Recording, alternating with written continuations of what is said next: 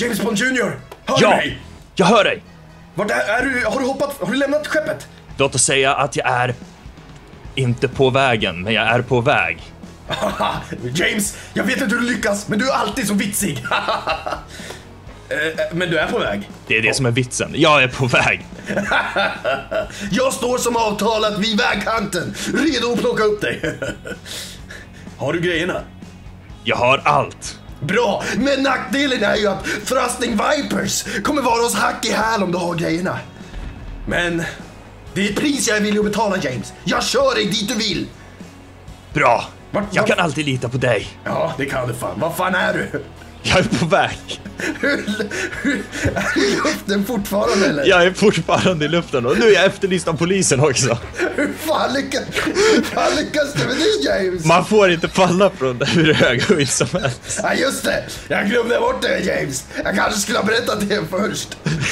Nu är jag på väg. Jag är alltså James Bonds farfar. Farfar James Bond. Jag står tålmodigt och väntar på mitt barnbarn, James Bond Jr. James Bond Jr. är på väg. Han är snart ovanför dig. Du borde se honom nu. För James Bond, hur högt upp i luften var du? Jag var långt över molnen. Här kommer jag. Där är du, James. Jag ser dig. Kom. Yeah! Yes, snyggt, James. Hoppa på motorcykeln. Eller vill du köra? Kör du, James. Jag sitter ju här. Nu kör vi. Nu kör vi, James. Thrusting Vipers. Thrusting Vipers. Vi har James Bond på radarn, Thrusting Viper 2. Nu jävlar tar vi han. Så många gånger han har förstört våra planer. James Bond Junior och James Bond farfar. Ni ska dödens dö. James, gick det bra, James? Jag kör nu. Hoppa på. Jag har hört ryktesvägen att Thrusting Vipers är efter oss. Thrusting Vipers. Där är de. Thrusting Vipers. Det blir så bra. James, det är tur att vi har erfarenhet i den här branschen. Annars hade jag varit rädd vid det här laget. Haha, jag med, James farfar. Du är för god du, barnbarn. Ända sedan James Bond Jr. tog våra radioaktiva karameller så har jag varit så arg. Nu är det äntligen dags. Nu ska jag få min hämnd. Thrusting Vipers for life. Oj. Thrusting Vipers. Det finns inget bättre sätt att spendera tid med familjen som att fly från Thrusting Vipers, eller hur, James? Det är sant, James farfar. Wow! Det var nära ögat. Det är så vi lever, James Bond Jr. Jag kan höra dem prata. Ja, James, det skulle vara så typiskt dig att bara prickskjuta dem i huvudet med en handgun. Thrusting Vipers! Kommer hända. James farfar, han kommer nära. Thrusting Vipers! Jag var inte ens rädd. Nej, det förstår jag, James. Hörde det, Thrusting Vipers? Mitt barnbarn är inte ens rädd.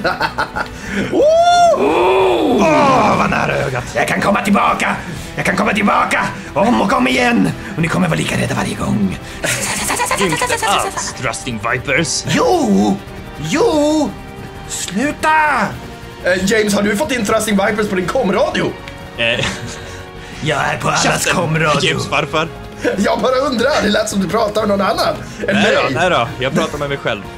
Okej, typiskt James Bond då. Slänga iväg lite fyndiga kommentarer till sig själv ibland. Ända sedan James Bond Jr. tog min radioaktiva frack så har jag varit arg.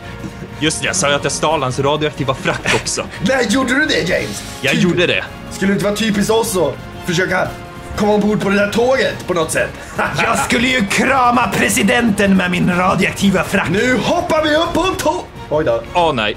James farfar, du sabbade allt. Nej, farfar har en plan. Thrusting Vipers! Ser du att de försöker ta sig på tåget? Thrusting Vipers 2 nere. Är du nere? Nere på marken. Min helikopter bara katapult. Wow! Thrusting Vipers 1 är på tåget. De anar ingenting. Jag är som Nej! James! Kolla på det här, James! James, du är bäst i världen! Thrusting Vipers! Nej! Som tur är har jag gjort 400 kloner av mig själv. James, jag kommer! Jag kommer, James! De tror att de kan komma undan. Men jag ska använda min 599:e klon. Jag hade gjort 399:e klon. Så jag har bara vänta, vad blir det efter det? 398 kloner kvar, jag var inte så bra på matte. Vet du vad jag tycker, James? De där Thrusting Vipers är fortfarande kvar till fots någonstans. Nu attackerar vi dem! Kom igen, James farfar! Jag kallar in artilleriet! Är det någonting jag går igång på så är det att avrätta folk som förmodligen har begått ett brott. Jag kallar in artilleriet! Utredningar och förundersökningar. Åh nej! Fram med pickadoller och bara... Jag har bara 398 kloner kvar! Bra jobbat, mitt barnbarn. Ibland glömmer jag att du faktiskt bara är 11 år när du kör motorcykel sådär bra. Jag har kallat in artilleriet. Kavalleriet. Jag menar, snyggt jobbat, James. Exakt. Back up här. Jag ser dig. Vet du vad? Jag har också en helikopter. Fast du har ingen helikopter. Nej, jag vet. Du kan hoppa in i min helikopter när Ja! James Bond Junior! Och farfar! Nej farfar, du ramlade av! Nej, jag knep berget farfar. Du får kvar. Nej, jag hamnar i vattnet.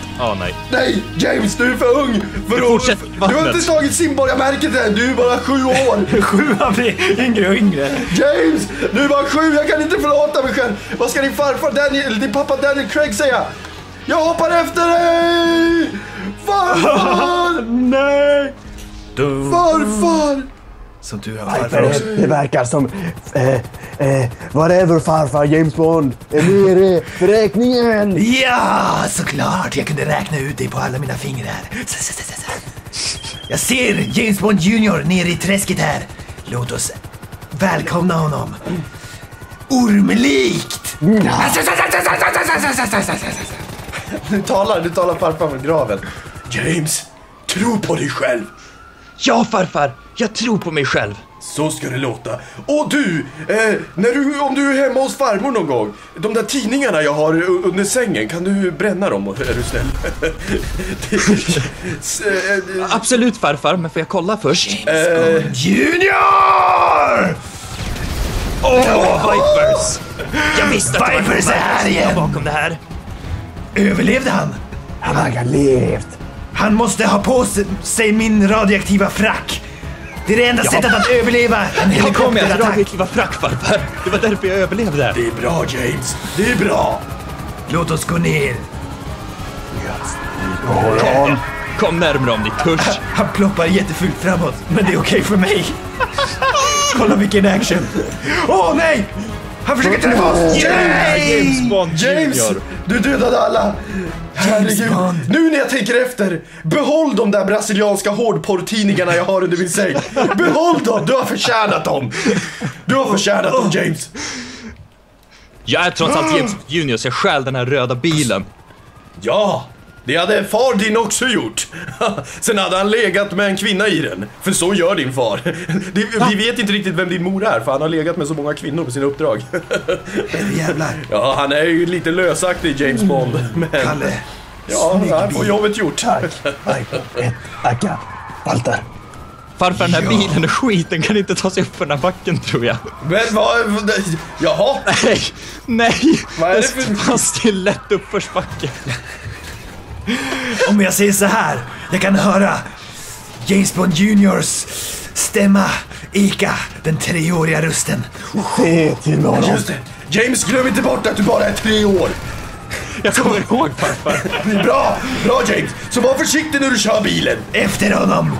Vi ska ta alla hans pekbuckel. Thrusting Vipers är här. Thrusting Vipers. James Bond Junior. Jag ska gå in i hans bil. Den här bilen är värdelös. James, jag tror på dig. Du är den bästa 12 månaders ettåringen, det vill säga. Jag har sett. Kämpa, James! Kämpa! Allt att jag för... Efter honom! Thrusting Viper 2! Varför jag var efter... Han kommer undan med våra radioaktiva karameller och vår radioaktiva kavaj.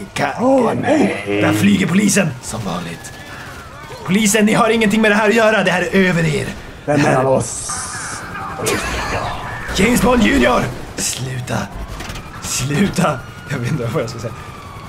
Sluta vara så förutsägbar. Jag ser dig upp och ner överallt. Det sprängs! Du dödade min Thrusting Viper! James, jag ser från himlen i våran digitala killfeed att du dödade en Thrusting Viper. Ja, jag dog. Du dog! James!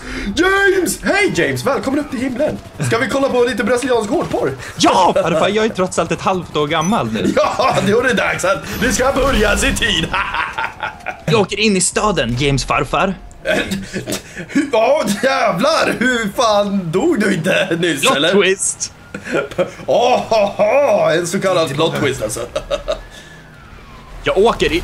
jag sprängdes. Så nu här så dör jag inte, för jag är huvudpersonen i den här filmen. Ja, just det. Glöm inte det, James. Du Här är är... en polisbil. Jag stjäl den. Nej, jag blev knuffad istället. James Bond Jr. börjar bli så patetisk. Han är bara 2 månader nu, så det är Jag är bara förståeligt. 2 månader gammal, så du får försöka förstå. Åh nej, de skjuter mot mig. Men du är bara 2 månader! Vad har du gjort mot min bror? Hur kan de ha hjärtan skjuta mot en 2 månaders? Men det är lugnt. En av Thrusting Vipers dog. På något sätt, jag vet inte hur. Han är borta nu. Ja, det är bra. Han jag är finns riktigt inte stolt längre. över dig. Thrusting Vipers. James, jag överlevde. Allting var bara för test, för att se om du verkligen klarar av det. Farfar! Åh nej, farfar Bond! Thrusting Viper är på väg. Jag tänkte ta ut min ilska på Thrusting Vipers 1 och 2. Fast först tänkte jag ta pengarna som farfar tappade. Och där vann James Bond mot Thrusting Viper, som råkade snubbla.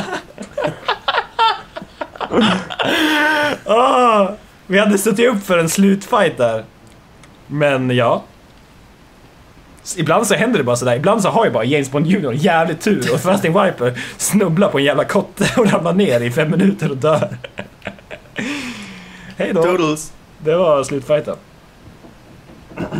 James Bond Jr. farfar!